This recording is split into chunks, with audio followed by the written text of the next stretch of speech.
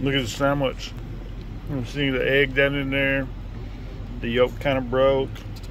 This is a big breakfast sandwich from Wayne's in Lawton. They are so awesome. That was a good one. If you ever go to Wayne's, check out their big breakfast sandwich. This one has bacon. So good.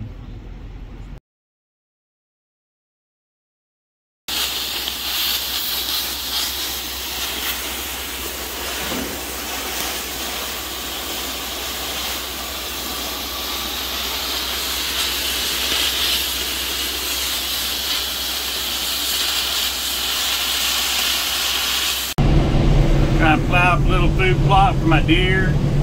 It is dusty, dusty, dusty. We need some rain, but that's what I'm trying to do, is get a little wheat in the ground.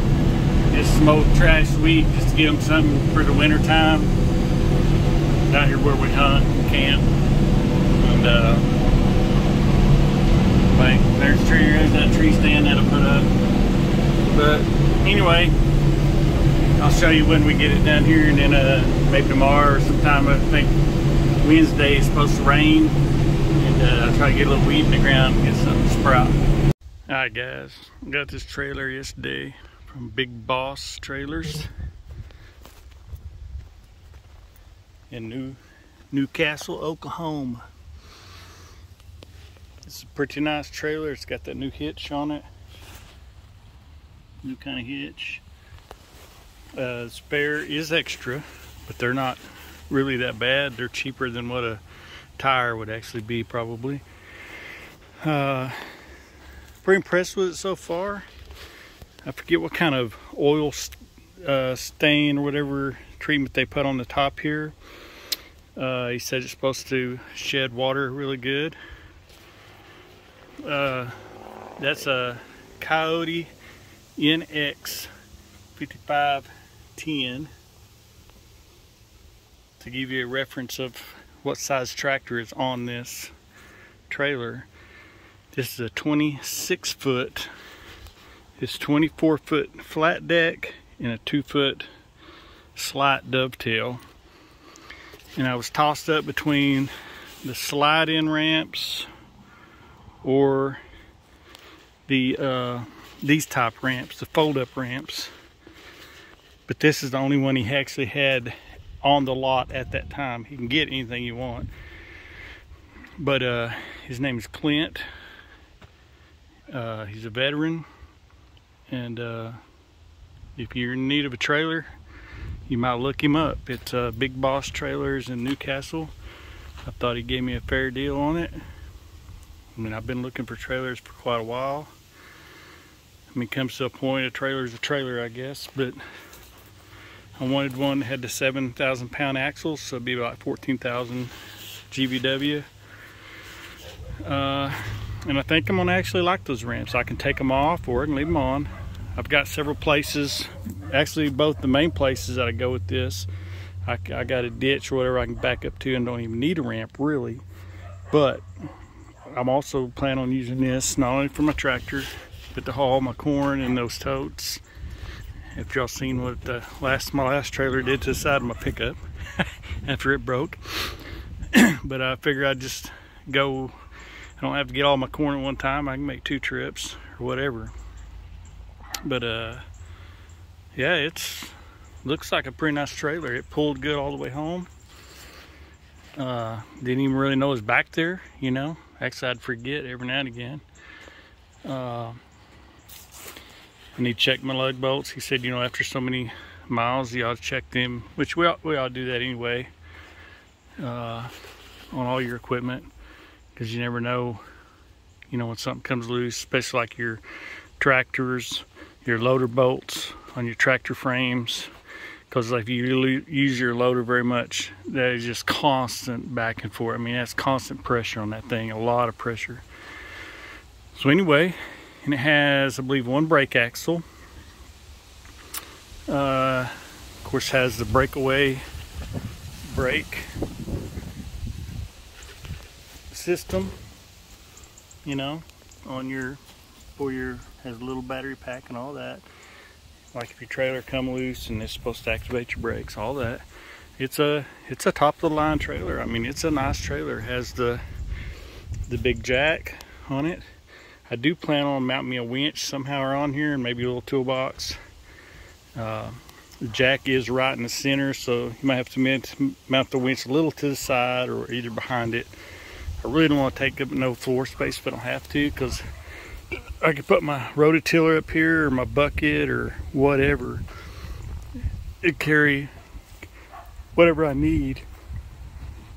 And I'm glad I went with the 26 foot, because the 24 foot would have had a 2 foot shorter deck. And the way I like to load my trailer is I like to get on it and barely put a little tongue weight on it. Some people like to put all the weight on the tongue. That's unsafe, in my opinion. You want it to be just as you start, you know, putting weight on your tongue. That's where I kind of like to stop. You want a little weight on the tongue. If you have any weight on the back, if you have too much weight on the back end, then it's lifting your back end up, and you're gonna fishtail and have all kinds of problems.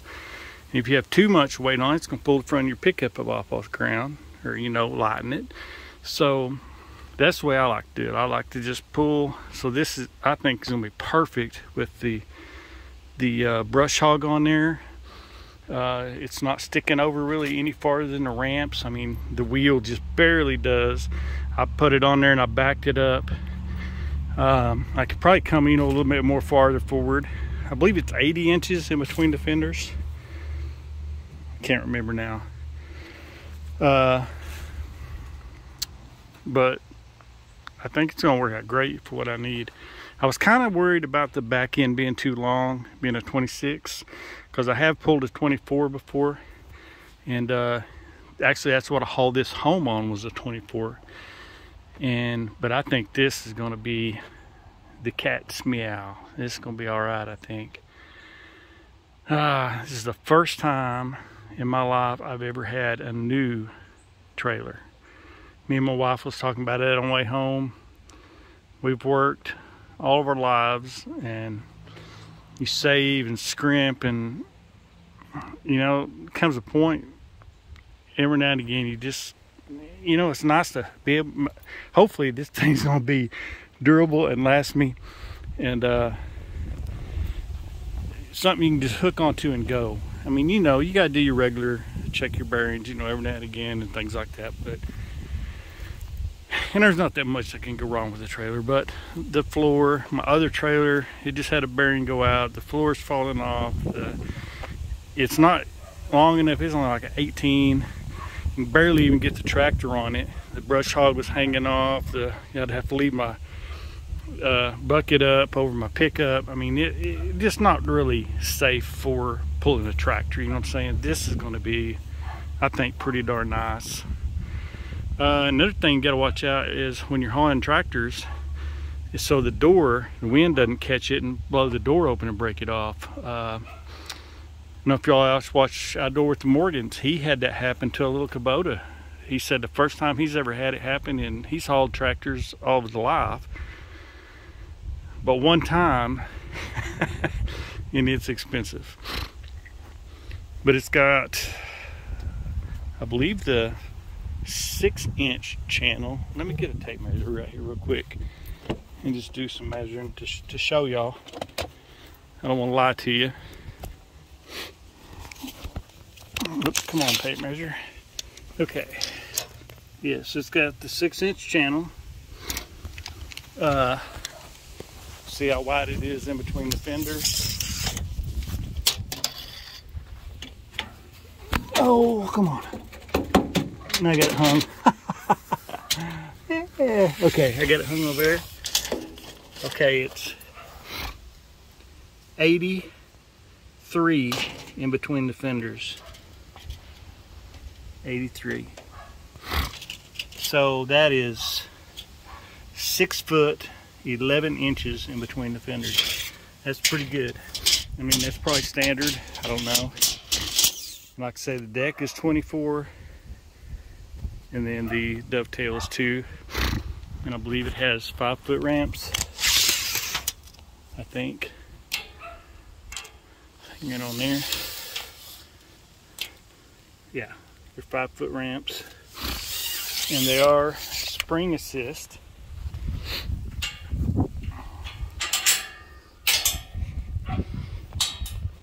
Let's see, I may have my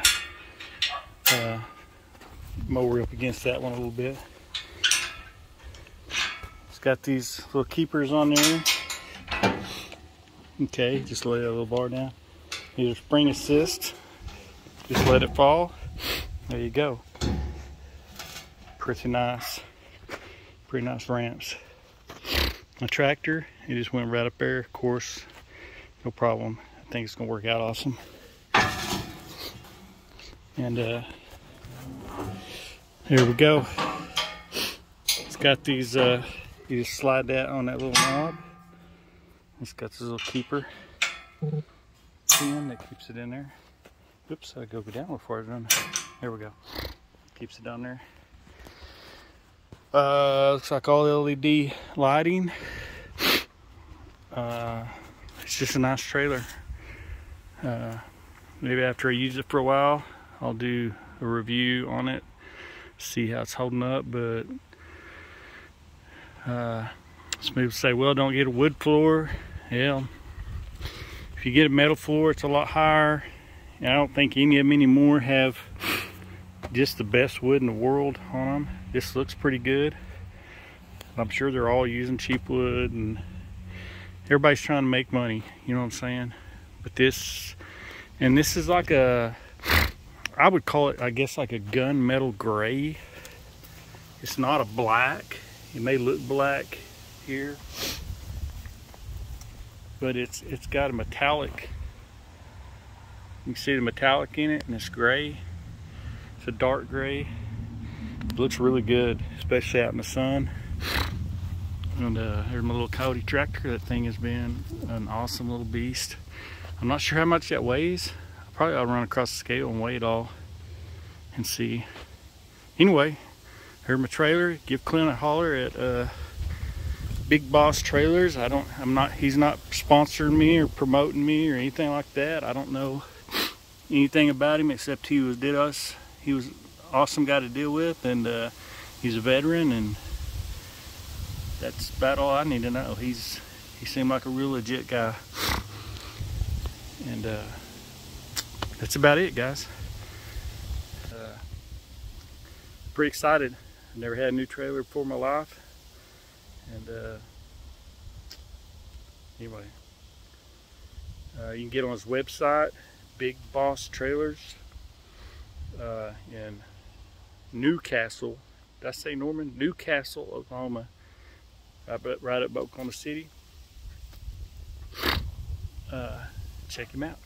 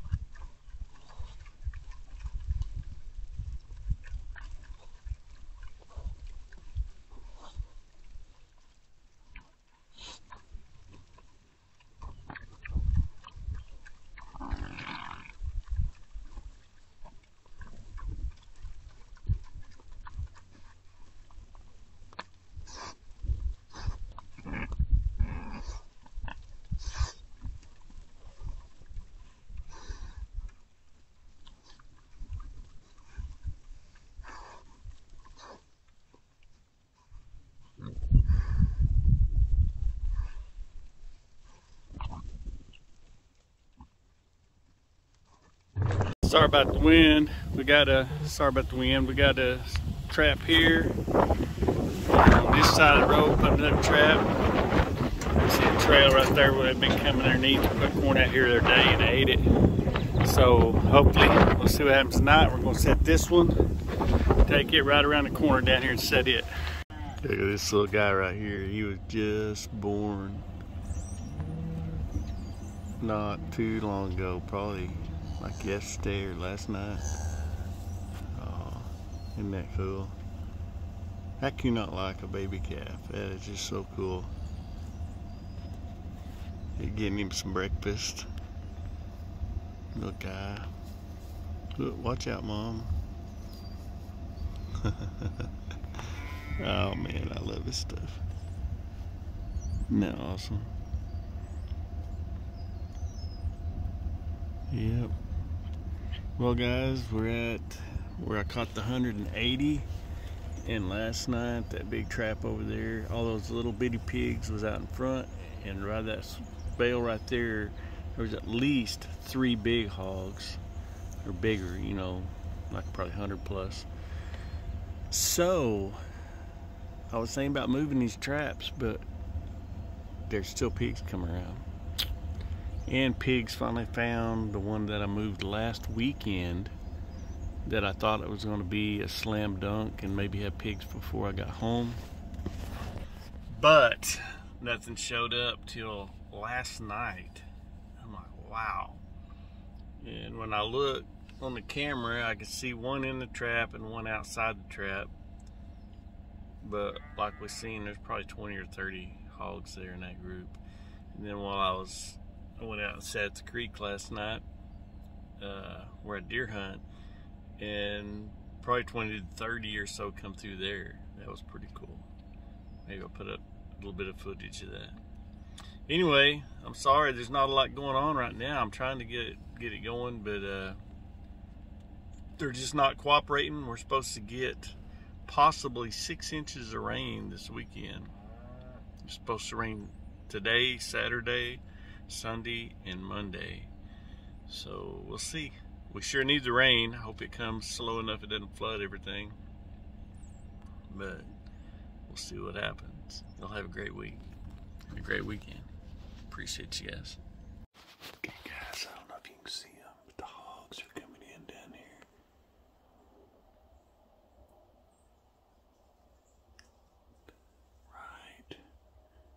Right there I have a feeder. That's where they're fixing to go to. There's a whole deal of them coming in down here. I'm kind of filming through this window and it's kind of hard. But they're heading over to my feeder.